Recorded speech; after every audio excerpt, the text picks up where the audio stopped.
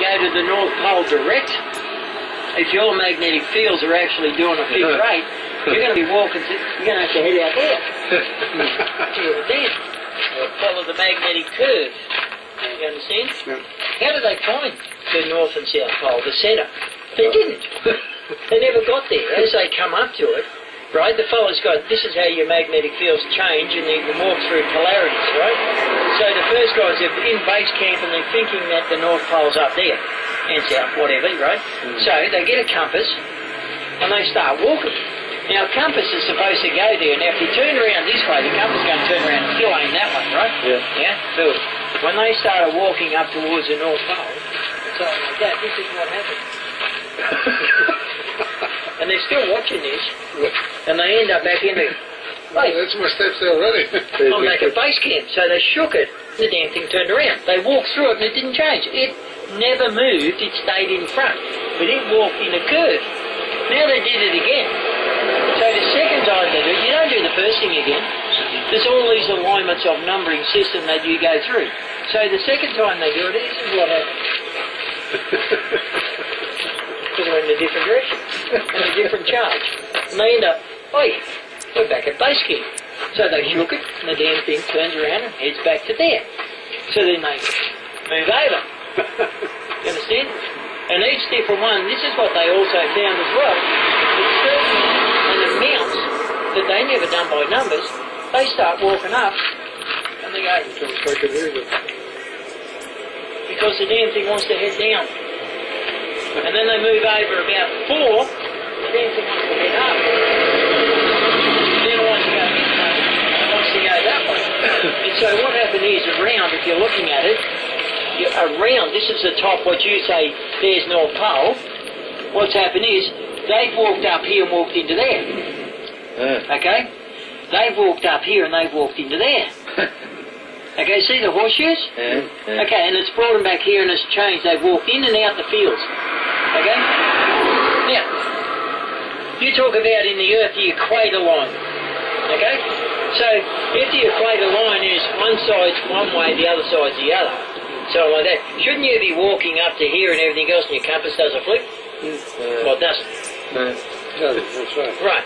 And when you start walking and they did this and they're following the things, this is what actually happens. They end up at this end and they never get to it either.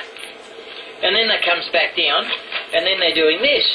And they get an 8 and they move over and they get another 8. You understand? Another 8. And then when all those are set together, what you find is that you have an 8 running through this way. You understand? Now it doesn't go one way. The fields go both ways. There's an opposite and equal reaction. This is where your electricity is all set out and everything else, that your field effects run 2 ways at once. You get all this through? So it runs 2 ways at once.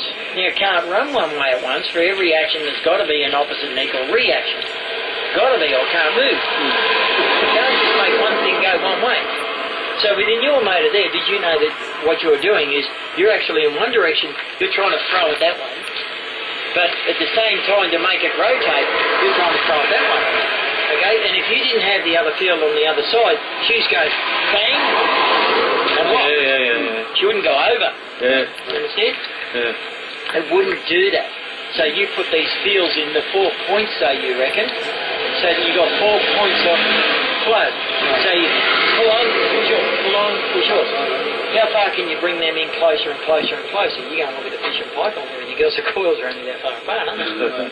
Massive coils sideways and everything else with the magnets fields, but they're still on, off, on, off. Right? Pull, push, pull, push. You can feel them, that's right. You can feel them. But it's a very efficient washing machine. Very efficient. Well, normally what lets you down is not the magnets or anything else. What lets you down is the mechanical or the electrics. Electrics up top. On this one we're trying to do is we switch on the electric there. It's set the gas and 200 volts. Set, right? It pulls and then let go. When it switches off. Think of this for a second. There was this other one what we played with and everything else, which was magnets, right, on the sides of a big disc. Okay? And then that went back to a battery, 12-volt batteries. Okay? Now it was on a cam setup to change the pulses by a cam.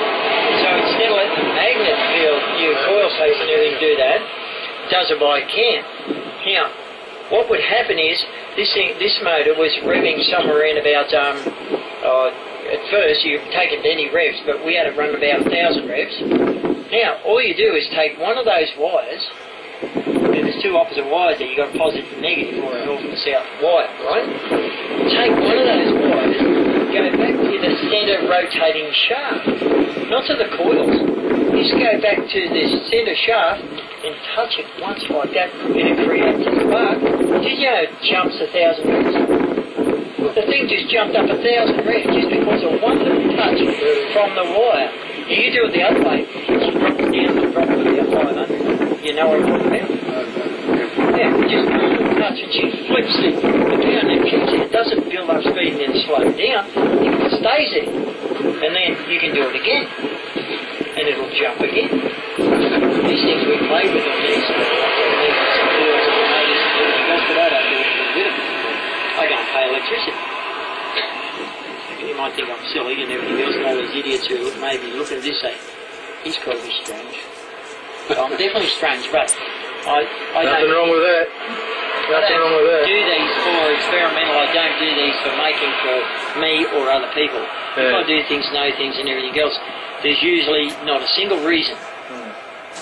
Does that make sense? Yeah, you just want to do it. It's just, no, I don't. I find these things and I don't want to do them.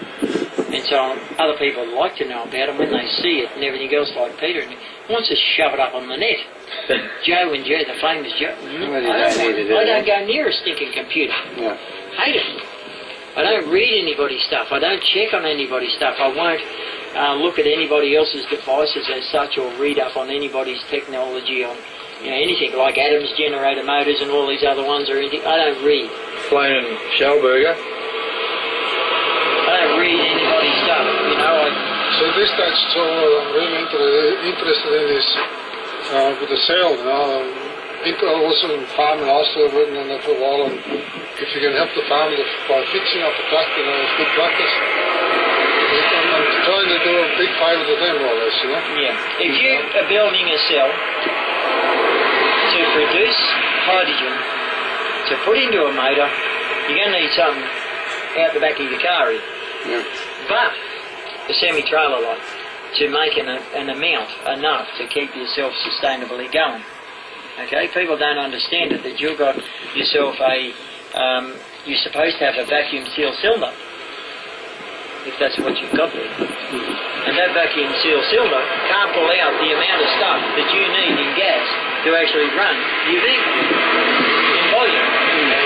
So if anybody's out there, I don't give a damn this goes out there, Joe never done gas to hook up to motors. He never made hydrogen and oxygen to run a motor.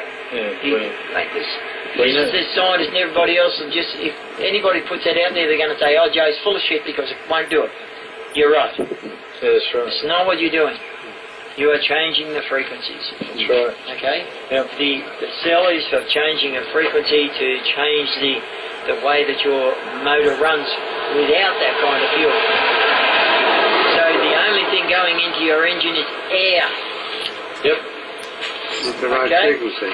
Is it air with the right frequency. That's what you're really after. And is it the air, or the gases in the air that's exploding? Creates Not the gases in the air, no. Because there are flammable gases in the air. There is. And it's the frequency that's... Analyse this if you want. Did you know that scientifically all the stuff coming out of your exhaust pipe should be explodable? Yeah, but it's not because of a catalytic converter. No. The ones without a catalytic and everything else never exploded when it come out the exhaust either. Because what they don't teach you is that when you fire these things in the